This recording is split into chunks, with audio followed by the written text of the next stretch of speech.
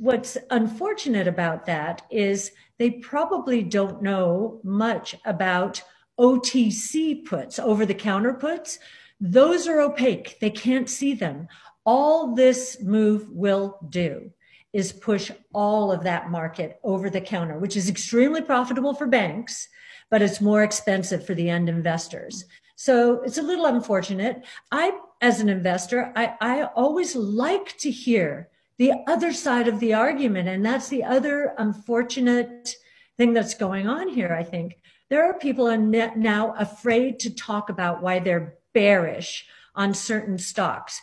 If during our Tesla 2019 experience, if we didn't have the cacophony of investors, sell side, buy side, retail, institutionals, putting down Tesla,